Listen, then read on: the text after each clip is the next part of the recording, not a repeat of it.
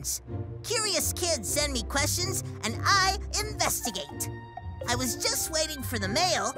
Oh. Jumping Joeys, we got a letter.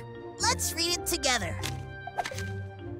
Dear Wobi, how do otters swim underwater? From Luca, aged 5. What a wild question. Let's go find an otter to ask.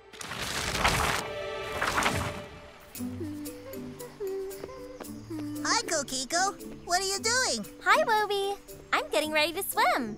Susie's hidden 3 toys in the pool for me to find. Like a treasure hunt? Cool. Can I help? I'm on a mission to find out how otters swim underwater. This would be a great way to learn. Come on. Woohoo! There's one. Hey, your voice sounds different. Oh, yeah. Otters close their nostrils underwater to keep the water out. It makes swimming much easier. That's awesome. Whoop. Got it. Let's find the next one. Hey, you're pretty quick. How do you swim so fast? Asian small-clawed otters like me have partly webbed feet. It helps us move through the water quickly, like flippers do. Woohoo! Ugh. How do you stay warm in the cold water?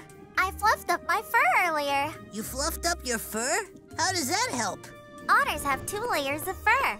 The top layer keeps us dry, and if we fluff up the layer underneath, it traps the warm air so we don't get cold, like a puffer jacket. Oh, that's so cool.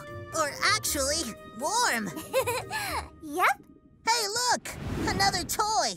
Whoa, that's the last one.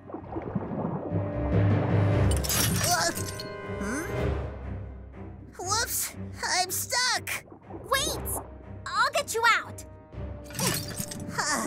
Thanks, Kokiko. Phew. Thanks for letting me tag along on your treasure hunt. I had no idea otters had so many skills to help them swim underwater. Anytime, Wobi. And thank you for helping me. I can't wait to tell Susie we found all 3 toys. Yeah!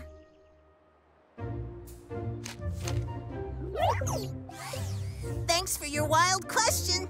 I got to learn so much. See you next time for another great fact-finding adventure.